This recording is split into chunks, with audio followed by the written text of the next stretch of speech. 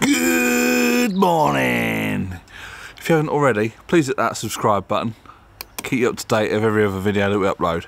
Today, I don't know if you can remember a few videos back when I was explaining about the Range Rover had been in for its control technique.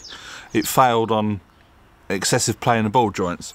Now on the Range Rover you've got two ball joints. You've got the ball joint which is connected to the lower arm, and then you have the ball joint that goes in, so that's the lower control arm at the front, and then you've got this ball joint which bolts up into the hub assembly, and the track control arm comes up to that. In this video we're changing the lower arm. This end bolts onto the chassis or the frame. This end bolts up to the suspension, goes onto the hub assembly. This little piece here is where your height sensor bolts into. Got to be very careful taking off the height sensor because that sometimes seizes up. But we're going to get changed, go over to the car and go and fit this little item here. Right, so we're out here in dirty clothes. First job I'm going to do, I've got the suspension set to normal ride height.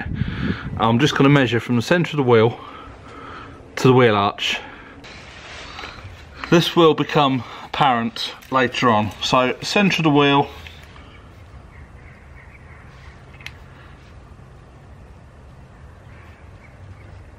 to the edge of the wheel arch, it's about 48 millimetres, no, 480 millimetres.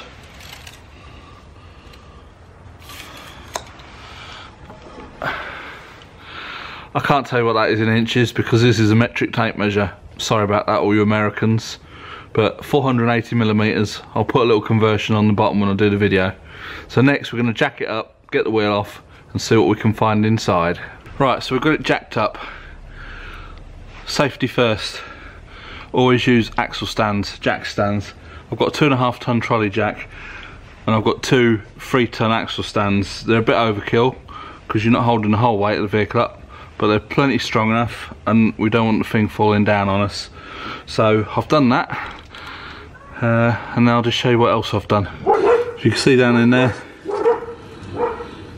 I've wire brushed off the threads and give it a good old squirt with WD-40. This piece here is the height sensor and this is the bit that's going to shear off if anything. So I've given that a good soaking of WD-40 and we're just going to let it sit and let that penetrate the threads. So you see I've got a 9mm socket on the back and that's a 10mm nut apparently on this side. And it's a bit corroded up, so I've just got to try and get the socket to fit on it.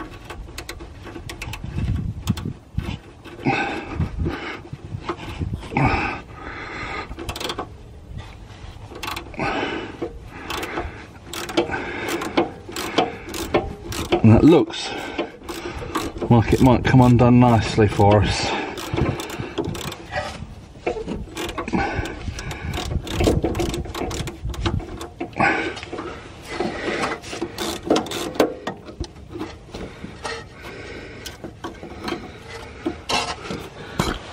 So that's the height sensor disconnected, which has come off quite nicely.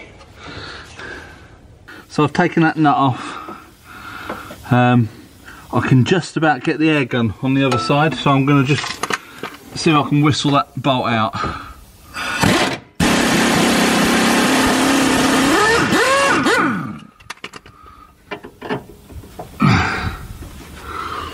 Bit of a tug and that should come all out.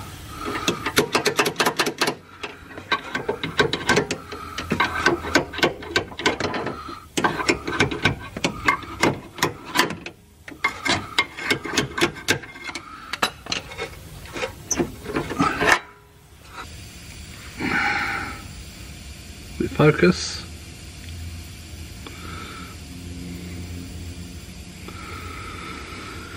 That's the bolt out, that's the main one. We'll give that a bit of a clean up before that goes back in and probably put some copper grease on it.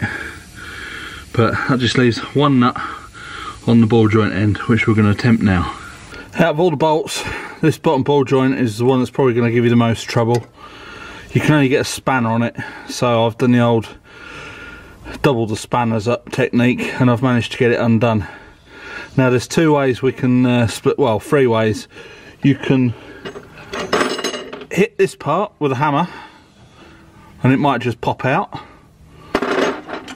You can use a ball joint separator which goes in there, you hit that and it splits it, or you can get a proper puller. I'm going to go for the hitting method first and then we'll see how that goes.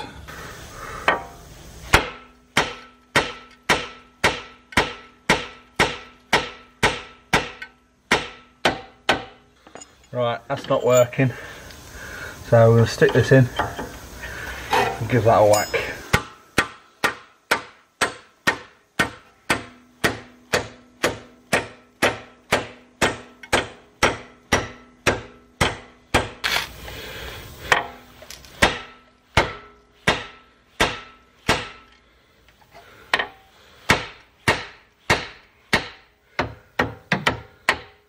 There we go. Pull that out.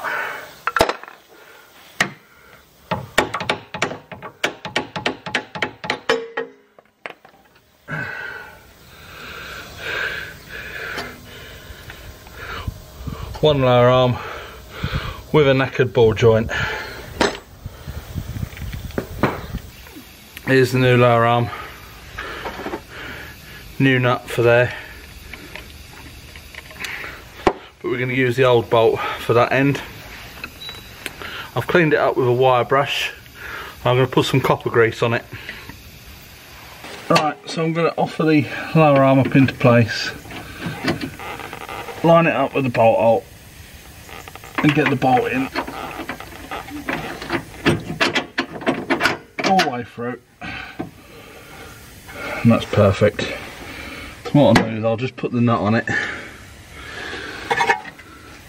so that the bolt can't fall back out. It won't fall out, but the nut's there.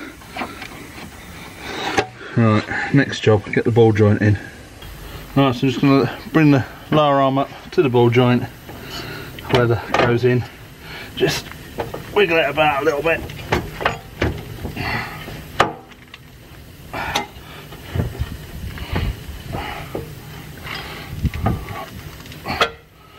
And there we go. And get the new nut on there. And what we're going to try and do is hopefully the thread doesn't turn inside the hub. Otherwise we'll have to try a different method on that.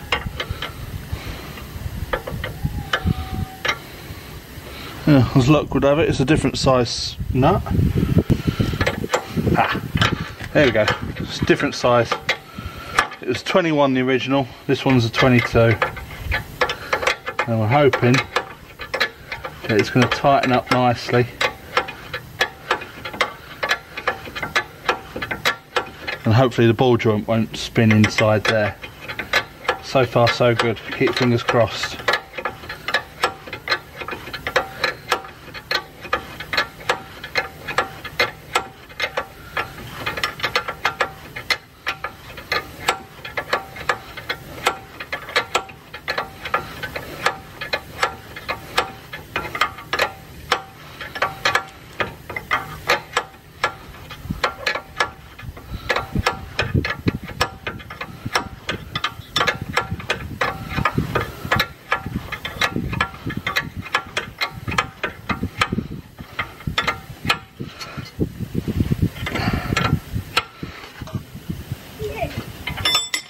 Now there is a torque setting for this ball joint which is 60 Newton meters. There's no way I can get a socket in there, put the torque wrench on it, so I'm just going to put the spanner on that way up. I'm going to put another spanner on the end of it, a little bit of a naughty trick.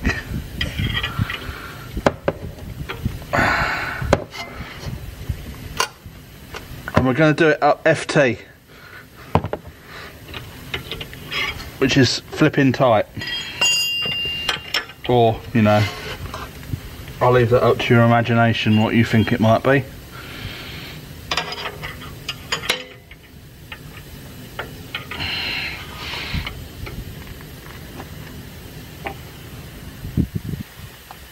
click, click. Now, that's a torque wrench for you.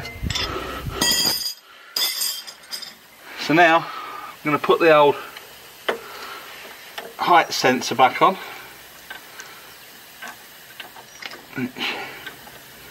Just goes in the hole like that.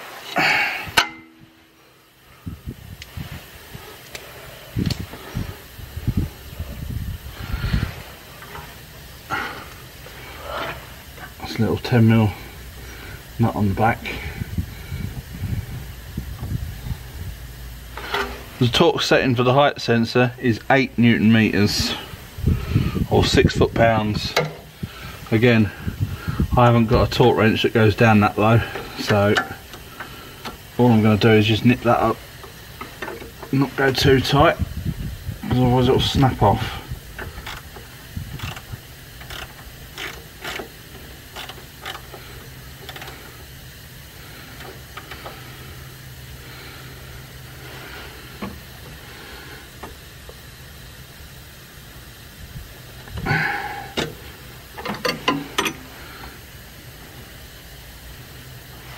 Right, that's the height sensor on.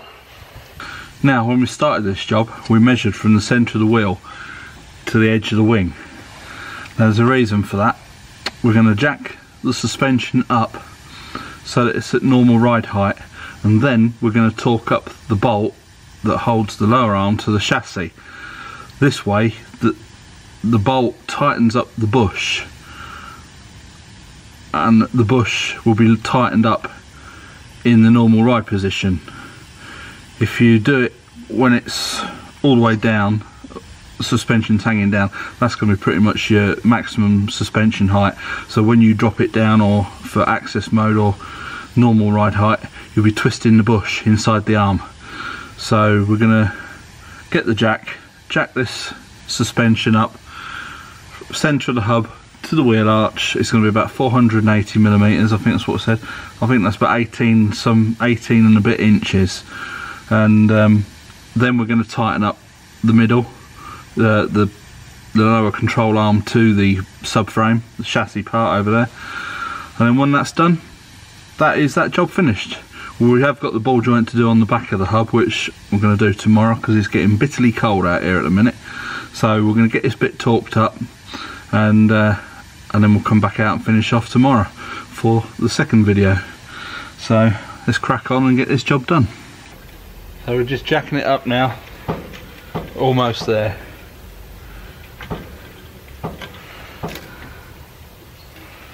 Keep going, please.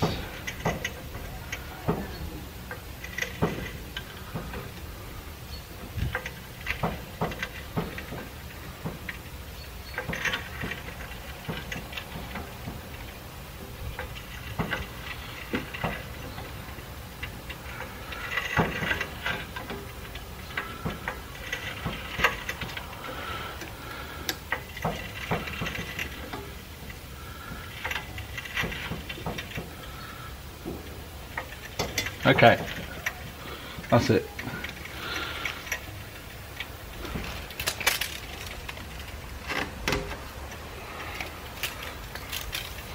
So, centre of the hub, up to the wheel arch, it's 480mm. So now, I can torque up the bolt holding the lower arm on. Now that's 160 Newton meters, and then when you've done that, it's 90 degrees, so a quarter of a turn. See if I can get the torque wrench in there. I better set the torque wrench first.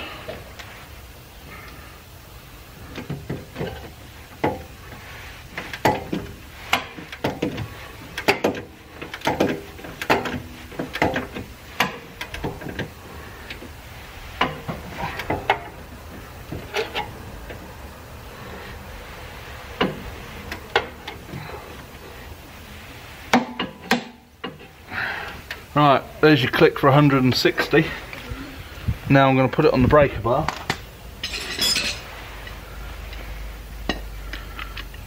And try and get quarter of a turn.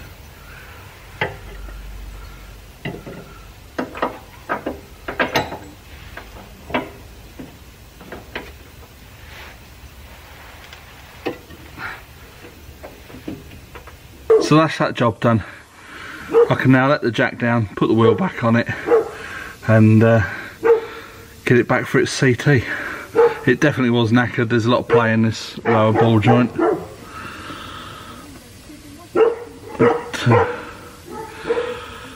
So hopefully it will drive a lot nicer as well. I've still got the other ball joint to change, which I'm going to do tomorrow. Now I'm going to get indoors, have a shower, get warmed up, edit this video and get it put out. So yeah, thanks for watching.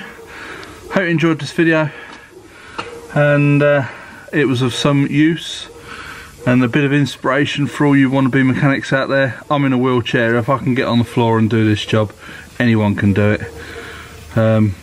Just remember, safety first. Always use your axle stands, jack stands, or whatever you want to call them, and yeah, work on these things yourself and you'll save a hell of a lot of money. Bye for now.